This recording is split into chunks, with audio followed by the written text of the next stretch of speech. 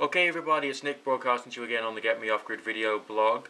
Let's just start from the top. I'm including a link to a documentary below in the information box, and that's a very important documentary, what that guy has been trying to do in the United States of America and what he's done in the third world and various disaster regions. I want to do in a similar manner, not necessarily the same manner, but a similar manner here in the UK.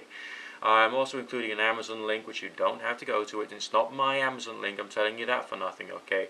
Just to show you that you can actually get water purification tablets, okay? 500 of them can purify 500 litres of water at a cost of about £10 after VAT. So essentially there's low-cost ways of getting drinking water.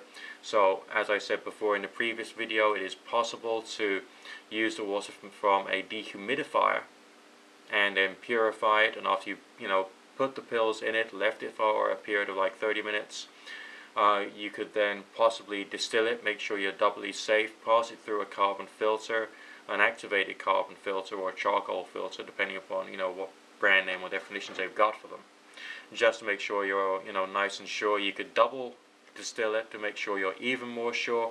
I'm planning on doing an experiment myself based upon my funds, not the funds which I'm receiving as a direct result of doing this video blog, but my own funds, so that we can see whether this will actually be viable. So I'm going to get myself a dehumidifier in the coming weeks. Obviously the first task is to get myself the solar panel constructed, so I'm still waiting for the broken solar panels to come through, as well as a few other things that I need to get the panels made.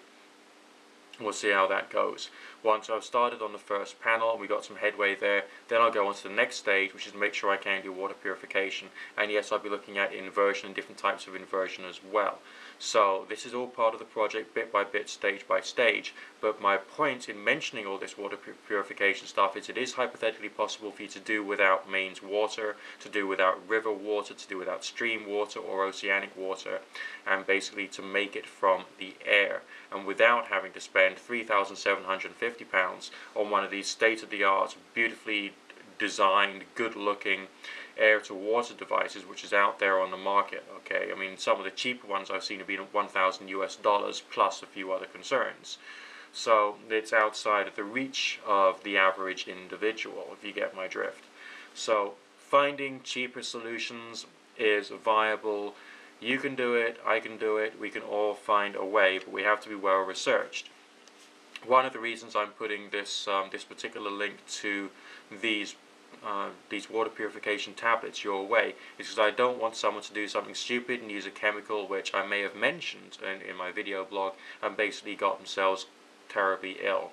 So I'm trying to do things appropriately. There may be other ways in which you can do this, or chlorinate the water yourself at home, but I don't want to go into that just in case I say something incorrect here. I've got to be careful about what I say, because there is, as I'm sure you can tell, a commercial aspect to this particular video blog. Namely, I've got a donation link below, so if you want to help me to do what that guy in America is doing, okay, here in the United Kingdom, where the weather is a little different, shall we say, namely we've got totally freezing winters. These days we've got totally scorching summers, thanks to, one could say, or one could argue, climate change. We also get we get droughts, we have to have hosepipe bans. There's got to be ways around all of this stuff. But everything, I believe, will start with energy, and that's why the solar panel making has got to be the first step. So, wish me luck with that. Check out the documentary, it's absolutely brilliant. And I'll speak to you again very soon on the Get Me Off Grid video blog.